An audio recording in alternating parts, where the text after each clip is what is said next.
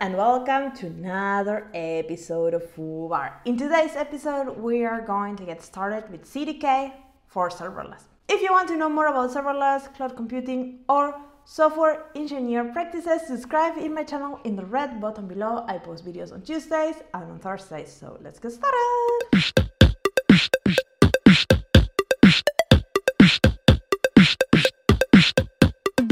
So this is something new I've been trying out, that is CDK. It's not new because it's been there for like over a year, but I have never explored it until now. When I was talking with one of my guests, Martin Beebe, and he showed me the power of CDK to build Fargate applications.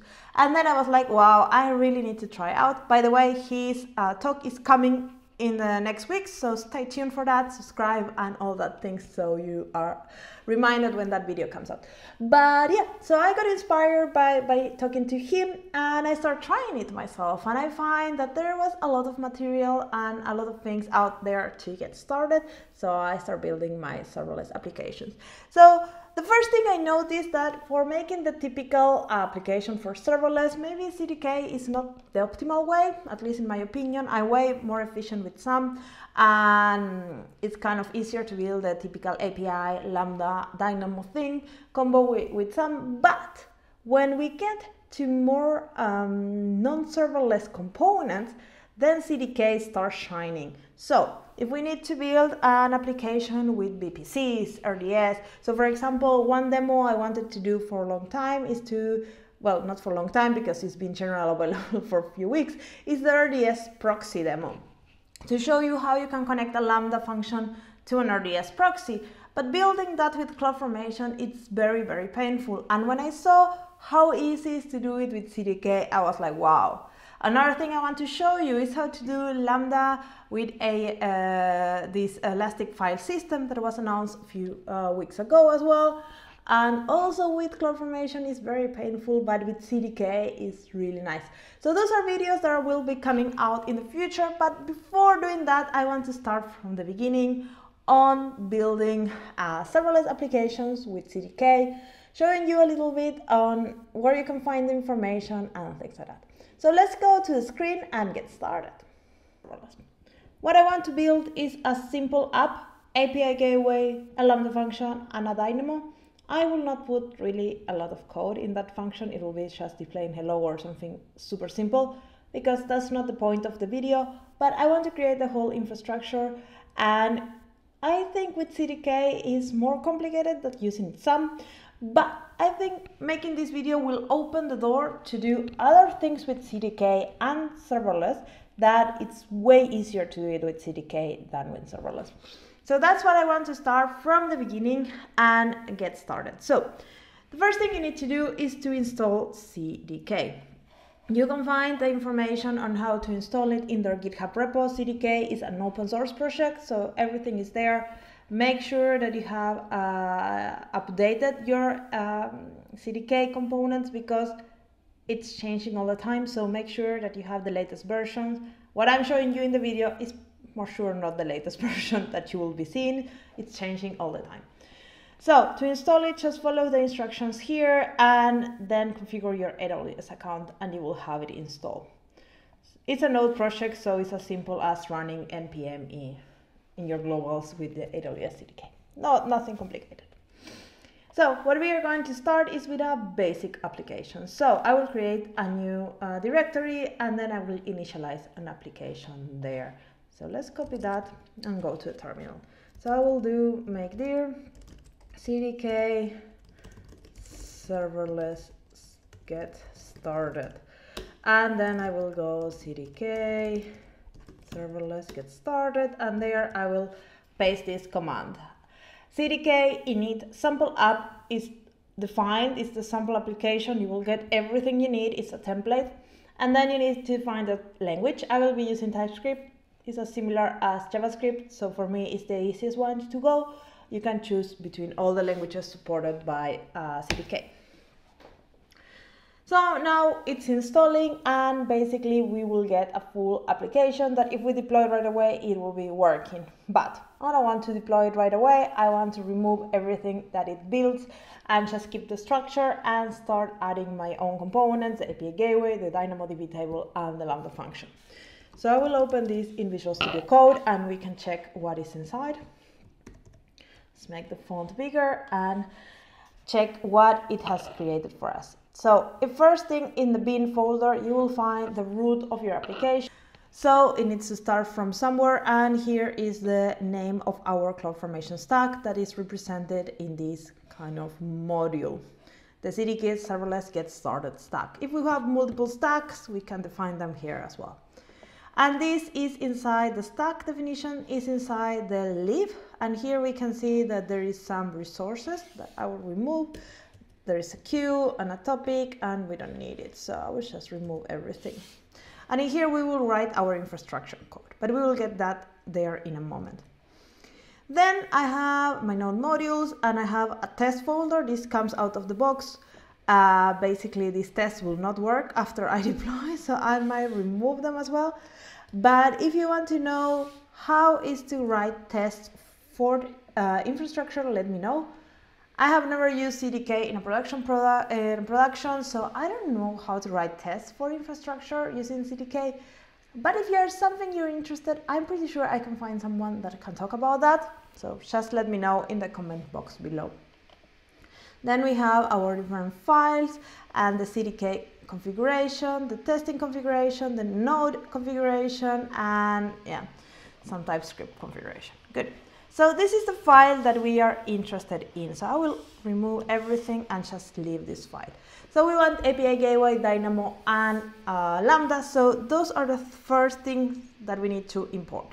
So this is language. So we need to import the libraries, and I will bring Lambda, Dynamo, and API Gateway to our project. Then I need to go to the terminal and I need to add them in my project, because these are, it's a node project, so I need to bring these modules over.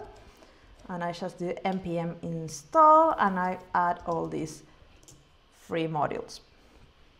And then after that we have the modules ready and we can start using them. So this takes a little while it's downloading all the modules into our project, and then we can start using. So the first thing I want to create is a Dynamo table. We will not really use it in our function, but I want just to create it so you can see it. Dynamo I will start because it doesn't have any dependencies with anything, so it's pretty straightforward to create. This is kind of nice because it creates the table for us with almost all the defaults that it can. So we just define the constructor is called, construct. The Dynamo construct, and we give a name to the table, in this case hello, and then we define what is the name of our partition key, that is the main key, the only thing we need in a NoSQL database, in a Dynamo database, that is key and value. We need the key, and this is the type is a string of the name. And here you can see that we have some errors. And these errors is something I found out yesterday, and I let it to show it to you so you can, maybe you're having the same problems and you don't know how to debug it. So if you look here, I will remove this free, this is our package JSON, where all the dependencies are listed in our node project. And you see that the last free packages we install are version 1.51, and the one for the core is 150. So we just need to update that there. And then if I go to the terminal and do npm install, that will fix the problem for us. So if you're facing that problem, the CDK version changes all the time. You might need to update it. So whenever you're getting the latest packages from the internet, then yeah, those are coming as well. So that's something I leave there for you to know. So now if we save, then we will see this happening. So I will put here, well, it doesn't. Oh yeah, I need to put it out of there. It should be inside the constructor, and here we const table, and there we have our Dynamo table. Now let's create our Lambda function, and we do the same. We create a new construct using this Lambda function. We pass a name, Dynamo, Lambda handler, whatever. Then we have defined the runtime. We say where the code is. and where the handler is, and then we can pass environmental variables. This might look very similar to some or other things in the same things that we need to pass. So now we said here that there is this folder called functions. So we need to maybe call created functions, and it should be in the root. So I will move it there. And inside here we have a file called function.js, and inside here we will have our method that is doing the kind of whatever the handler is doing. And I want to keep it as ridiculously small as possible, so I will just print hello in the screen. Nothing fancy, because this is not the point of this video. But you can see that there is a functions folder with a function file with a handler method. That's basically what we want. And then if we want to get access to the table name, we could get it from the environmental variables. So now we have the Lambda, we have the table, and we want to write on the table. In the hypothetical case, our function is doing something interesting. We need to give permissions to the function, and for that, we are using this method. That is a table grant read and write data. So this is the cool thing of this types language, that you can see what is available. So if I type grant, you can see that there is full access, read write data, read stream, blah, blah, blah. There is all the kind of policies defined there for us. So this is kind of nice. We don't need to write them, and it's all kind of auto documented there. So this is something I really like from these type languages. So after we have that, then we want to have the API gateway. And for the API gateway, the first thing we want to do is to create an API gateway. And I will create an API gateway that is basically called Hello API. And here I need to start adding routes to it. So I will add a route with one method and one path, and I could add as many as I want with that they're integrated to Lambda. So basically this is as simple as doing this API.route, and then add the path for hello and the method get, and then you just do the Lambda integration there with the Lambda that we just wanted. So if we want to add more routes, then it's just as easy as say API route and then add blah blah blah blah. So, and the last thing we can do is create outputs, so we can see things in our when we deploy. We want to see the URL, then we can just add this output that will get the URL for the API gateway. And yeah, that's basically all the infrastructure. It's a little longer than what we'll do with some to create this type of infrastructure, but still it's pretty readable. And I think this starts shining a lot when we are doing things with VPCs and more complex stacks that are not only using serverless components. So let's deploy this and see what happens. So I will do Cdk Deploy. I could do Cdk Synth, and this will print us the CloudFormation that this will output. This is kind of handy if we want to do some kind of CI/CD, that we get the CloudFormation and then we deploy the CloudFormation independently. But from our computer, we just do Cdk Deploy. And this will start deploying. First, it will ask if everything that is being created is good for us. So we can see all the resources that are being created for us, and we can review them, and we can see all the different permissions that are coming as well. So that's good, and we can say yes. And then this will start deploying our application for us. So it takes a little while. It's doing the synth for us, and then it's deploying it using the CloudFormation service. So there is no much, nothing new there. It's like some that it does also the conversion to CloudFormation, and then it gets deployed with CloudFormation. So if we go to our AWS account, to CloudFormation, we should be able to see this CDK serverless get started thing here. And we can start seeing that there is things being created and they're in process. So it takes a little while it happens, and when it's ready, then we can try it out with Postman and see if it's working. But it's a very, very simple way to create a super simple application. And from the Lambda perspective, from the code, nothing really changed. Everything stays the same because there is nothing new there. So you can write your Lambda functions as you used to. The only thing that it changed is how we define the infrastructure. So that's kind of what I wanted to show you today. So let's wait for this to complete and then we can check it out.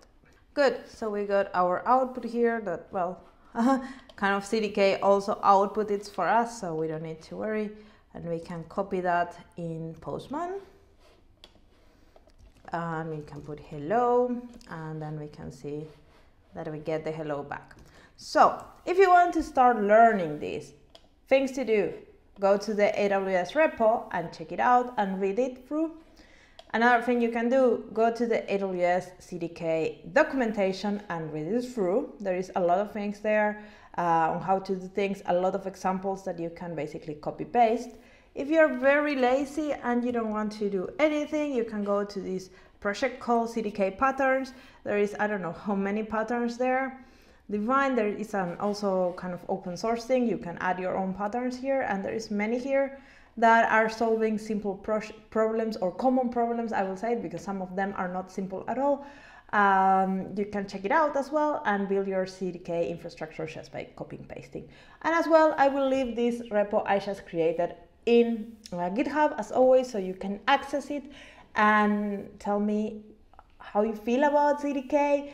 I will be doing in the future videos about it because there is a lot of topics that I really want to get into with more advanced topics, as I said, working with VPCs and RDS and things like that I've been avoiding because I'm super lazy to write a CloudFormation for that.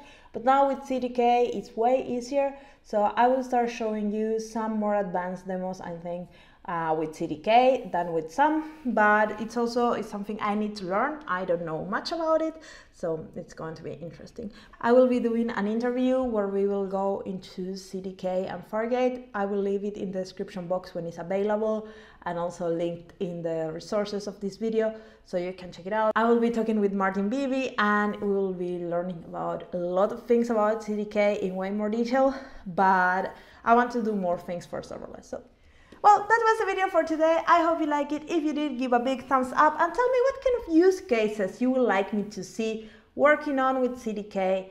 Sure, don't tell me build EC2 machines. I will not go that track. But tell me about serverless use cases. What kind of things are you interested in? And if you would like to know more things about testing that infrastructure, also let me know in the comment box below. I will try to source someone that knows how to do it. But yeah, that's it for today, and I see you in the next episode of FooBar. Ciao, ciao!